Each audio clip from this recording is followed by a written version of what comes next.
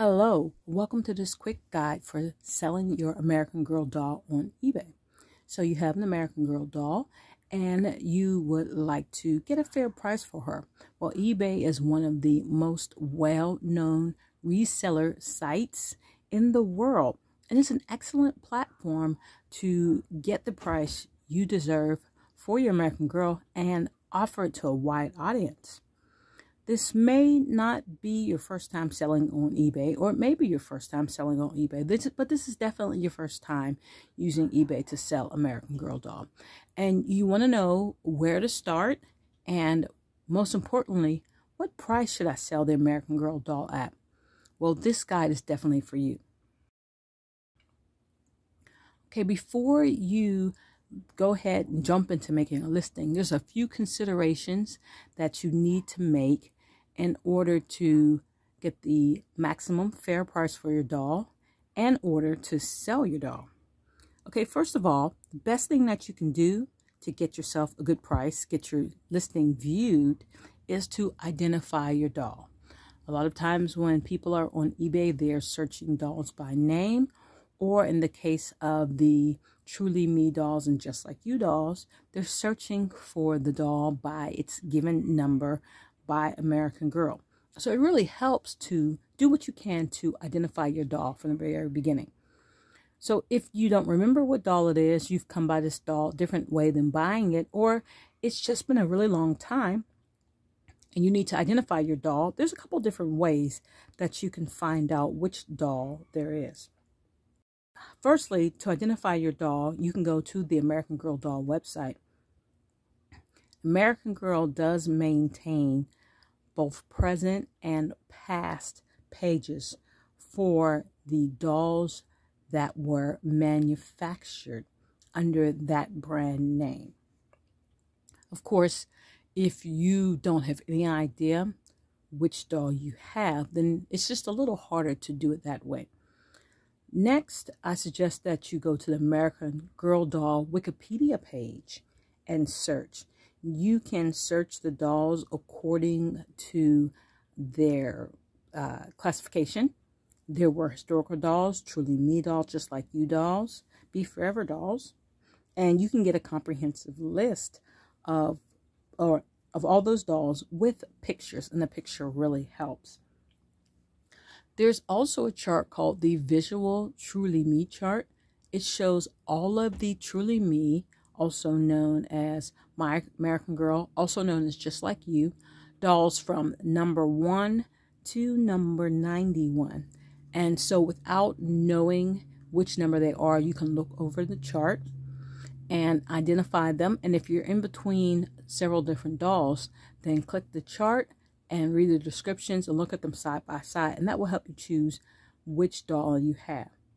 You could also do a Google search, and you can also do this in the wiki too, where you can put in brown hair, blue eyes, and see a list of all of the brown hair, blue eye dolls, and try to determine from the pictures that come up which doll is the doll that you have. And finally, of course not least, is an eBay search. You can search eBay according to the features of the doll. Brown hair, blue eyes.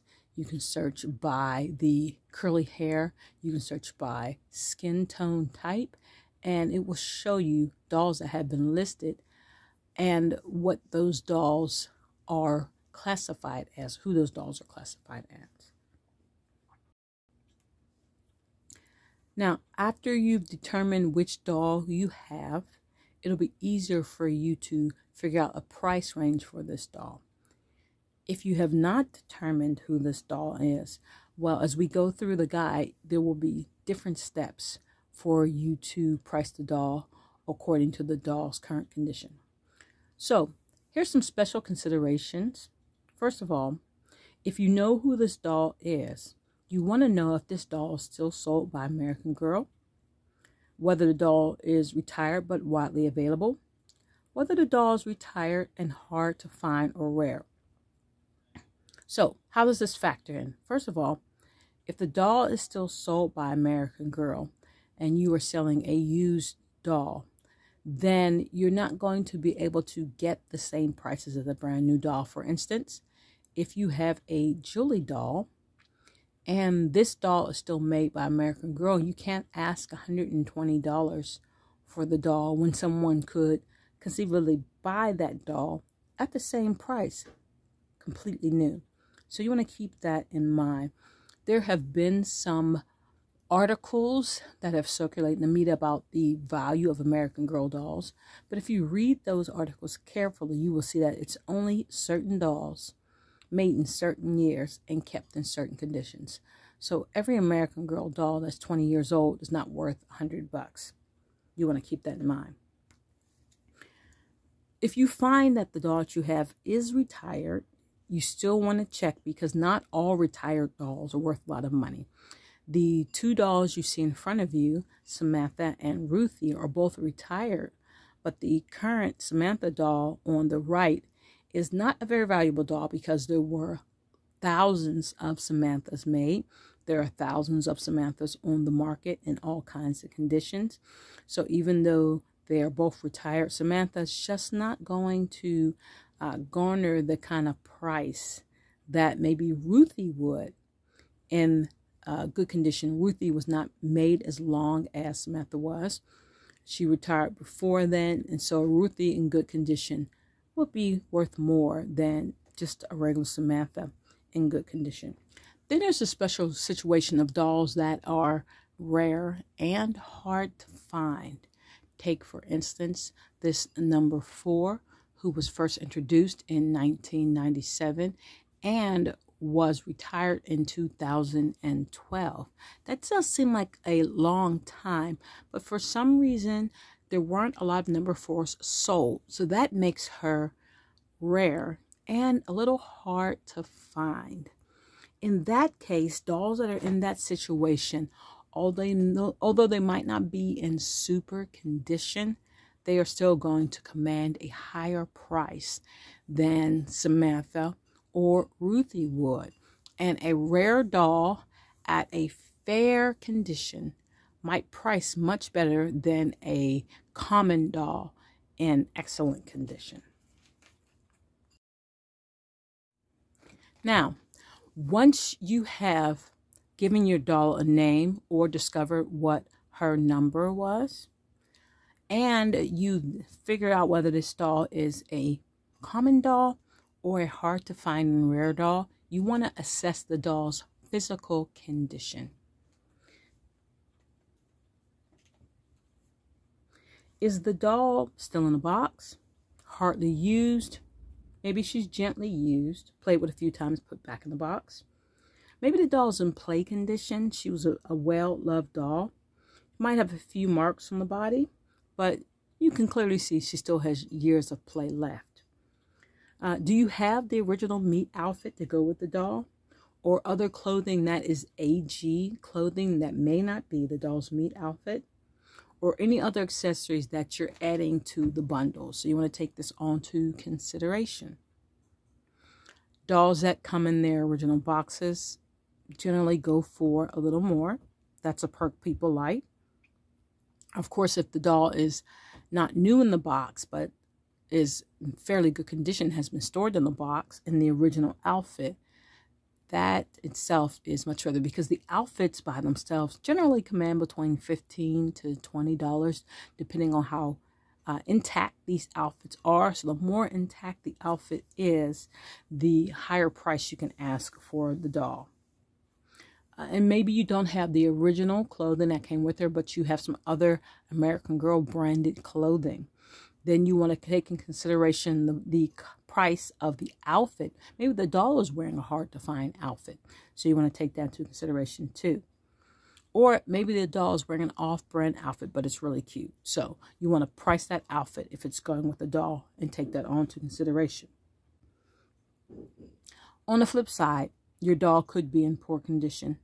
The Samantha on the right has had her hair cut, so that makes her less valuable than a Samantha who would have a full hairstyle. Is there anything that you can do to fix these conditions? The doll being naked, stained, damaged, or cut hair? If there's anything that you can do, do it now. I can't tell you how many listings I have seen where the doll's hair is just standing on top of their heads, and the person could command a better price if they just wet a brush and gone through the doll's hair or smoothed the doll's hair, or there's some dirt or things like that that could just be wiped off or scrubbed off with a little baking soda and water. Just simply wiping the body down with a damp cloth, that could increase the chances of a higher bid price. It could attract more bidders to your auction. It can increase how much bidders will be willing to pay. And they're all overall increase what you will gain from the sale of this doll.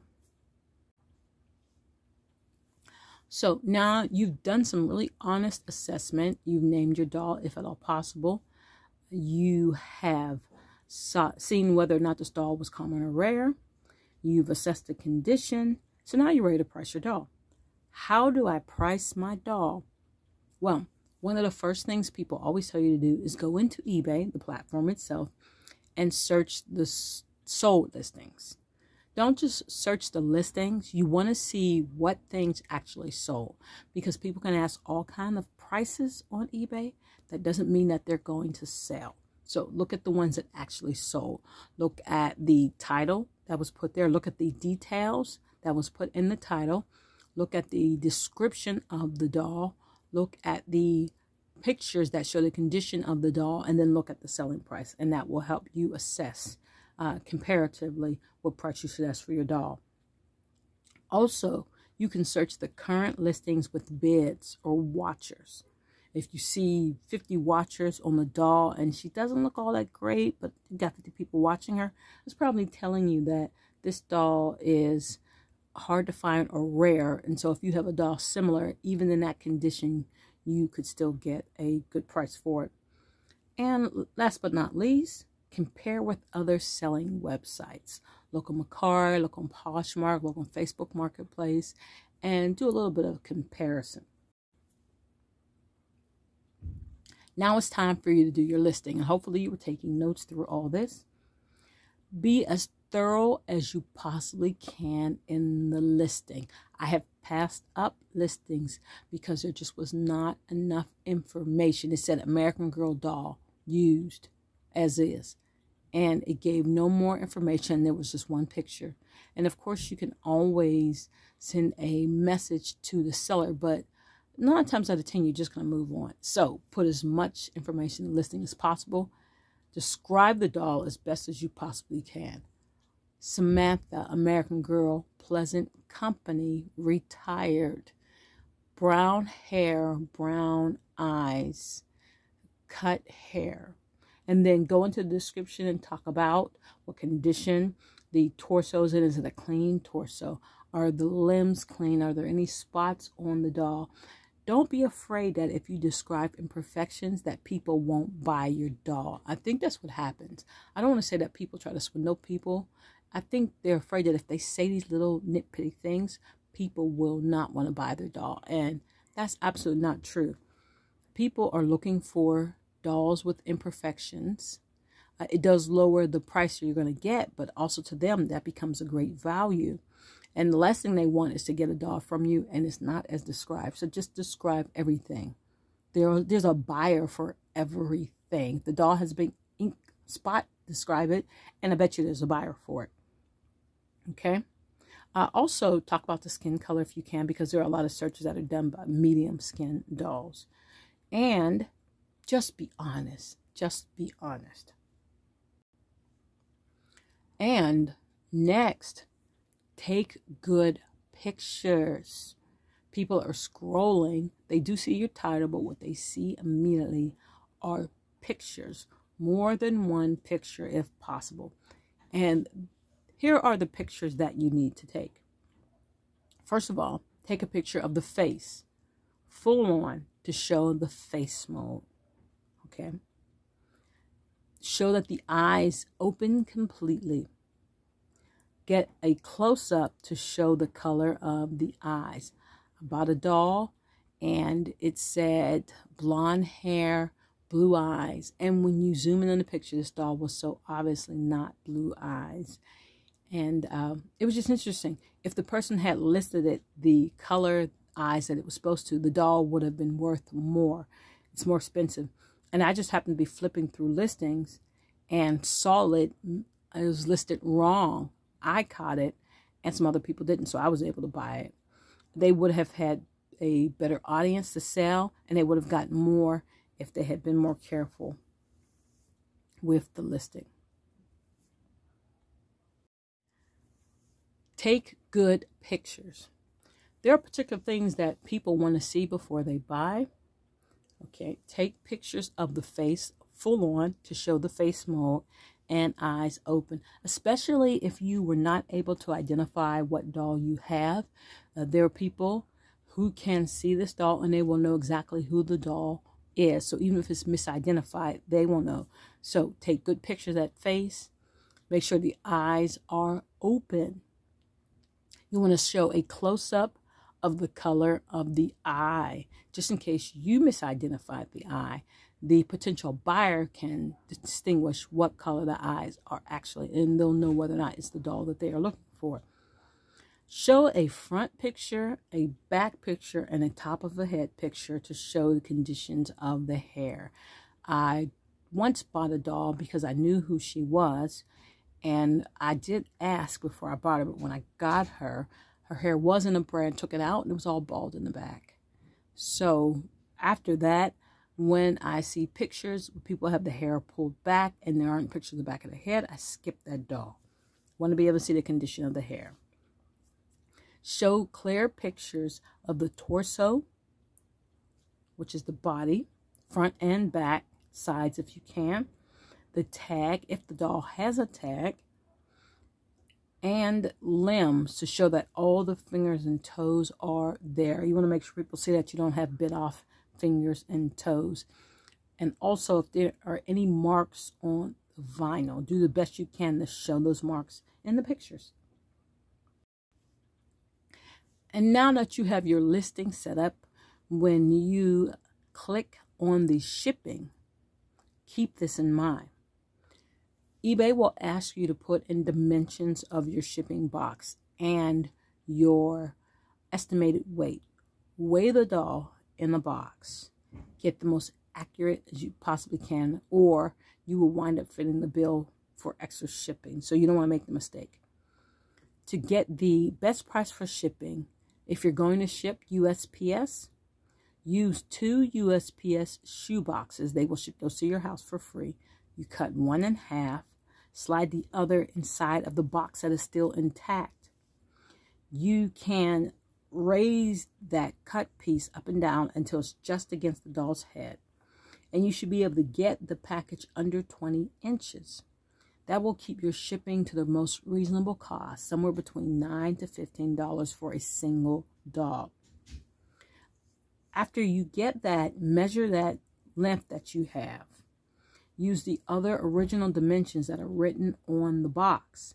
Weigh the box with the doll and any items that may or may not go in there. That will give you the best price. I guarantee you. Once you cross out of the 20 inches range for USPS, then that's when you start paying those really large shipping prices, like $20 for shipping. Keep that in mind. That way you do not underestimate shipping and wind up having to foot that bill. Okay, now click list and list your doll. eBay is going to give you price suggestions when you click list, but here's a thought for you. Do not list your doll lower than the price you're willing to accept. And if you have either the best offer feature or the reserve price feature, start your listing as close as possible to that price. The best offer feature will start your best offer much lower than the price you put for the listing. You need to make that adjustment, or sometimes it can automatically allow people for the offer to be accepted, and it's way lower than what you want. And also it just, it'll automatically, it makes people feel better when they are doing these offers, that they're somewhere in the ballpark of what you're looking for. That goes doubly for the reserve listing. There's nothing more discouraging than seeing a doll start at $10 and then all these people are bidding and they're up to $75 and reserve is still not met. Why start the doll at $10 when you know you want $100 as a reserve price? It makes more sense to start the doll closer to 100, maybe 65. And so that way people don't get tired of trying to bid up in these increments when you have this really far out number that they can't quite figure out where you are in there. So kind of watch that with reserve listings. And last but not least, best wishes on your endeavor. If your doll doesn't sell the first time, don't be discouraged. Sometimes it takes 2 or 3 tries to really get the audience that you need and the watchers that you need in order for someone to buy your doll. And it may be possible that you just need to go back and tweak a few places in your listing, and then the doll will sell.